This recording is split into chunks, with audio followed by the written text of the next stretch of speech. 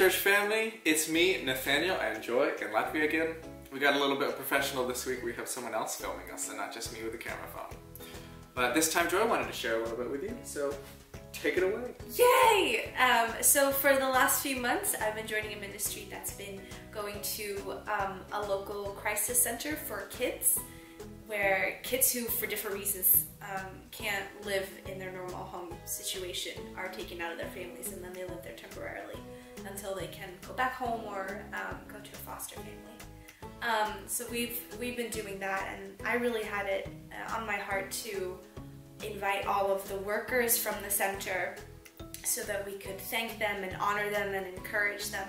So I've been working together with all of us who go there every week. We work together, and we invited them, and we had 13 women who work there who had lunch with us this past Wednesday, and we made it very nice. And because this is Latvia, we gave them gifts, and they of course had gifts for us.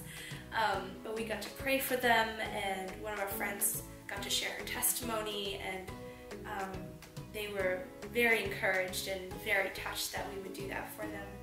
And then the day after, the director of the center called us and shared some of the struggles that they'd had, and they opened up about how they would like to continue to work with us. So doors are opening, their hearts were touched, we were encouraged, and we're really looking forward to how God is going to use this even more so that we can continue to build that relationship with the ones who work there and also love on the kids that live there. Yeah, so it's been a good week. Thank you. Yeah. Hopefully see you next month.